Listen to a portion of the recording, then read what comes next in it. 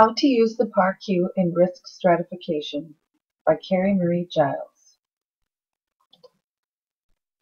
Risk stratification is the constellation of activities used to determine a person's risk for suffering a particular condition and need for preventative intervention.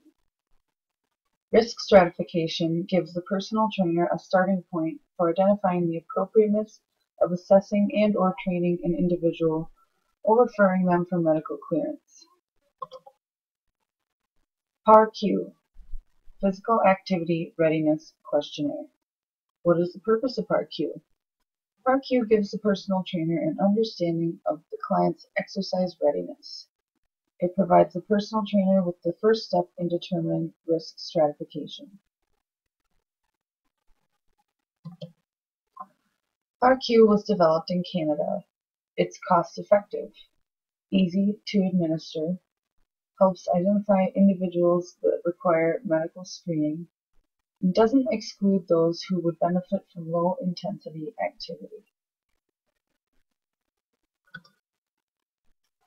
PAR-Q can identify positive coronary risk factors associated with coronary artery disease, sudden cardiac death, existing diagnosed pathologies, orthopedic concerns, recent operations, personal history of suggested signs and symptoms, medications, supplements, lifestyle management.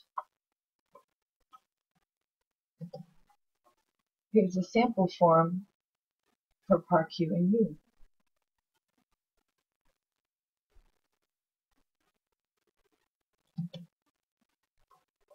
Risk stratification is a method that uses age, health status, personal symptoms, and coronary risk factor information to classify individuals into one of three risk strata for decision-making purposes.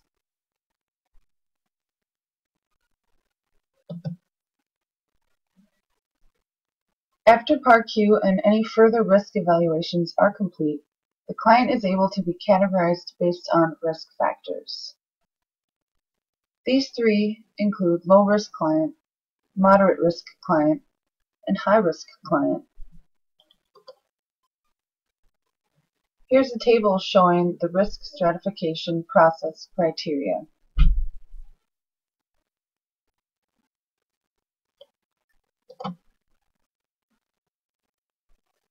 Categories of risk stratification.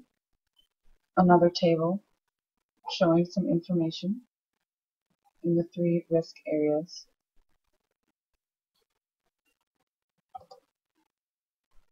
Question results.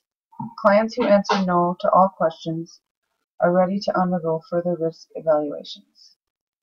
Clients who answered yes to any of the questions should be referred to a physician for a medical evaluation.